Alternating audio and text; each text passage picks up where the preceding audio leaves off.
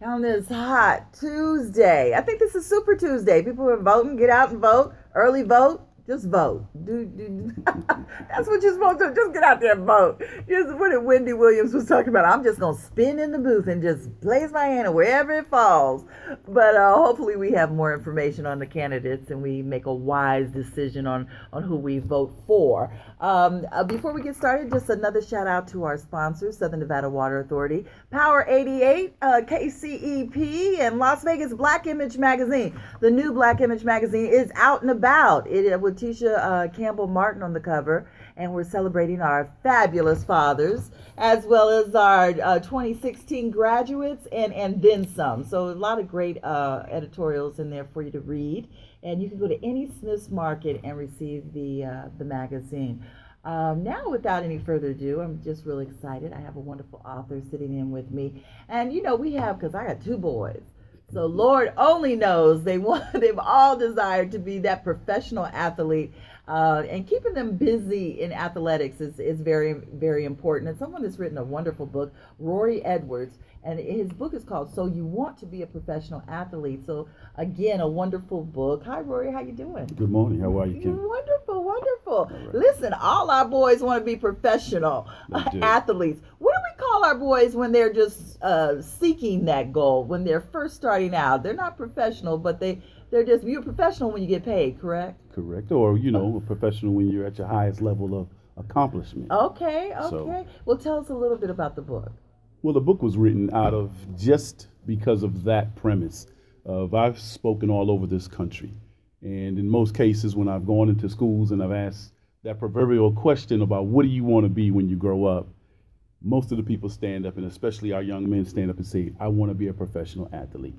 Mm-hmm. And the first thing that happens is people come out and say, well, you can't be a professional athlete because the numbers are very small. Well, the numbers are small, but we know that there are a lot more who could have had that dream fulfilled if they had the blueprint. Mm-hmm. And so the book is primarily about setting up the blueprint for them to become a professional athlete. But if that doesn't happen, you'll obtain a blueprint that can make you a professional person. Yeah. And once we develop professional persons, then we will develop a legacy that will be, ongoing for the remainder of our presence on earth. Yes, because it transcends itself in business as well, because Right. You have to have a certain amount of discipline, stick-to-itness.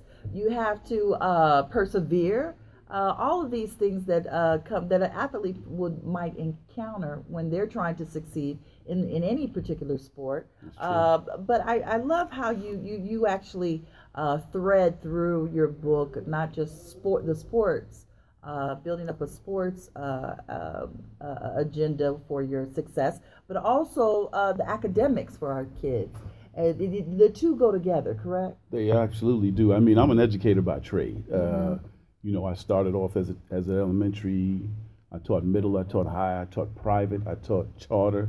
I started my own charter. So I understand how the importance of education, of setting up your foundation, is the driving force behind anything. Mm-hmm. And as I work with professional athletes currently, the one thing that I see is that they're going to a more knowledgeable person versus just your skill. Mm-hmm. Because the skill set now is there's very few superstars. Yes. There are players who are very, very good, but the separation of a superstar versus a professional athlete is very small now. Mm-hmm. And so we're looking for the intelligent individual who can go on and also be a coach on the court and also be a coach in the locker room, and also that individual who's willing to stand up for what he or she believes is right.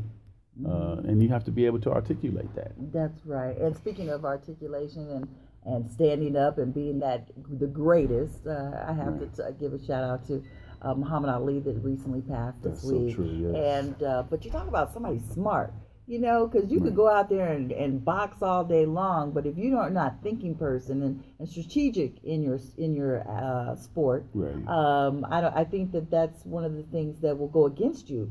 And you say, so having a brain that's a critical thinking brain totally is crucial, isn't it? It is very crucial because not only do you have to understand your sport, and one of the stories that I talk about in there is that I met a group of young men who I asked them who they looked like or who would they like to model their game after.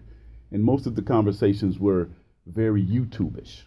So they would go to their phone and pull up a dunk and say, well, I want to dunk like this. Well, you know, everybody can't jump like that, and everybody's not going to be able to dunk like that. But who do you set your game up to model after so that you have longevity in this sport? Yes. And people have to understand the numbers of years that most people go into sports. So you spend 21, 22 years of your life training for the professional ranks, and then the majority of people spend 3 to 4 years in that professional ranks. And then you're 27, you're below 30 years old in life. And what have you set yourself up to do for the remainder of your life? And so that's what this is really all about, setting yourself up to be a professional for the remainder of your life. Yes, the remainder of your life. And it's always, you have to accomplish a goal, another goal. It doesn't stop. I tell them, it keeps going. So you have to know how to attack and how to go after what you want. You said invest in your child's success, and I know I wrote a wonderful article called Courting Success in Las Vegas Black Image Magazine for our June issue, spotlighting yourself in the book. I thank you for that article also, I really did. You're welcome. But also we talk about how parents, what role does the parent play? And what would you say to that? Well, I say, you know, the Creator doesn't make any mistakes. And some people may question that, but when he makes you a parent, be a parent first. You know, as I do a lot of work since I've been here back in Las Vegas, down at the Tarkanian Basketball Academy with a wonderful gentleman who is a Las Vegas Enos Wesley, what I've noticed is a lot of these parents want to be the coach. They want to be the referee. They want to be the trainer. They want to be the motivator of their child instead of just being a parent. You know, I think I got more satisfaction out of my parents coming to my event just being there. Not every call, you know, you're questioning every move I make, you're questioning every shot I take, you're questioning every time I didn't confront the referee. My job is just to play. So I tell parents, you know, if you want to be a coach, go get the most excruciating training to understand what it means to be a coach. Or if you want to make the calls on the court, then go and become a referee and get on the court and make those calls.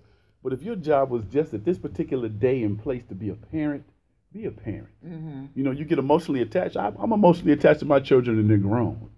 But I do understand that their choices are theirs. And anything they have to go through, you know, to go through it, you must understand what the process may be and what the outcomes are going to be. And so I tell parents, just be a parent. You know how enjoyable that is, just to sit there and watch your child and somebody can say, wow, what a beautiful shot that child just made, and you're saying inside, that's my baby. Right? So that's what I really say. We say, that's my baby. That's exactly what you do say. So I'm just, I know, I get involved. I get very involved. You know, and it's hard, like you said, be the parent, but at those games, and now what I see the refs talking back to the parents when they get too out of line in the stand. And, you know, they'll say, Ref, what did you do that for? And especially, you know, a brother would say, listen, you be quiet. But again, for the referee, he hasn't obtained the rank of professional. Okay. Do you see any at the professional games when you're watching the series now, do you see the ref confronting anyone in the stands? No. He's a professional. That's a professional. He's learned to separate the stands from him calling the best game he possibly can. Okay. He has to put up with the players first and foremost. Yes. And he has to, you know, he has to adjust to all of those $1 million egos who all believe they shouldn't be touched. Right. So what he does is he says, I have to totally separate from the fans. So when we get recreational games, then what happens is that they haven't learned how to be consummate professionals yet in calling the game. In calling that game. Right. That's right. So you know your lane. Stay in your lane. Please do. Again, we're talking to Rory Edwards. He's written a fabulous book. So you want to be a professional athlete. And, you know, especially since summertime has hit and our kids are out and about. Many of them are, you know, might not have a job for the summer. But they want to maintain, and hopefully their goal is, a lot of them want to be a professional athlete. Well, if you had to make this cake to be a professional athlete, what would be the primary ingredient for that to happen? The main ingredient I would put would first be the creator. Because without the creator's blessing in anything, you can't go anywhere. And secondly, I would just say perseverance, hard work, dedication, understanding that failure is growth. And also understanding that you need to have one of the things I talk about in the book is having a reflector. Mm-hmm. You need to truly understand where you are in your skill level. Mm-hmm. And so if you don't understand that, then what happens is that you evaluate yourself based on your own dimensions of evaluation. Mm-hmm. And so if you think you're the best, then go find the best Mm-hmm. and evaluate yourself against the best. And if you don't, then you go back to the drawing board and work on those things that are going to make you the best. Mm-hmm. So if you know you're supposed to be a good 3-point shooter and you shoot 10 in a game, you only make 1, you're not a good 3-point shooter. Okay. Okay, so you at least got to make 5. And you got to be honest with your child. Sometimes we're not as honest as we want to be with our children because we want to keep the dream. How do we keep the dream alive and then also practice a fair amount of honesty? Well, keeping the dream alive is reality. Keeping reality alive. And, it's funny, there was a game last week at the center, and some people were complaining about 13-year-olds who were, 6'7". Mm-hmm. And so when the boy's father came out, his father was about 6'8", and his mother was 6'4". Mm-hmm. So based on his DNA, he has the ability to be 6'7" at 13. But when you are 5'2", and your wife is 5 feet, and you have a child, and you put him in basketball, there's a good chance that his DNA is not going to make him any taller than what his DNA has produced, which is a 5-footer. Okay. And so most people have to understand that to set someone up for what they're supposed to be, and especially in sports, you have to look at what the DNA has offered to that individual to build that individual out to be what they're supposed to be. Okay. And so, just keep the dream alive by understanding that it is a dream. Mm-hmm. But I say to those, dreams come to those who sleep. Reality comes to those who awake and pursue that dream unapologetically, with vigor and with passion and with favor. Right. Okay. So we got to stay, and we have to be the best agent for our children. That's Usually, right. Especially for, let's just say, college. We want to get a scholarship. Right. And in the article that I wrote about you, you talked about the fact that as parents, we have to be those advocates. Yes. We have the iPhones now with the That's videos. right. You're saying, go ahead, you start letting this college or this coach at a college know about your son. Don't wait for them to come visit or to try to pick, because if they're coming to visit, they're looking for that one particular person, correct? Yeah, but you also have to, and one of the things I want to share too is we're not just talking about sons, people, we're talking about daughters. We're talking about daughters as well. That's right. So we have some phenomenal daughters out there also who can play sports. They sure can. Who are looking at that professional ranks, and more are becoming just as notable as professional males. Mm-hmm. So I want to say to the sisters, same plan goes for you. But that is so true. We have to be advocates for our children. Mm-hmm. And the things we have to realize is that you can't put up something that has a derogatory effect on what the person's looking at. Mm-hmm. So if you got somebody in the background screaming profanity and all of that, you can't send that to the college. Mm-hmm. Because people are human and people hear before they see. Okay. And so what we have to do is we have to either hire somebody to do video of our children, mm-hmm. but get those particular individuals, and also look at a college that's going to fit for your child. Mm-hmm. If your child wants to go to the University of Kentucky to play basketball, you must realize that he only recruits for one and dones. What is that? 1 year they come in and they play and they go to the NBA. Oh, really? Well, you look at Kentucky, every year they bring in 5 phenomenal players, and then next year all 5 are entered in the draft. So the degree is really not the objective? Not at all. Oh, it's okay. for players who, since the rule has been that you have to at least do 1 year of college now, you have to go to college for 1 year before you're eligible for the NBA draft. Wow.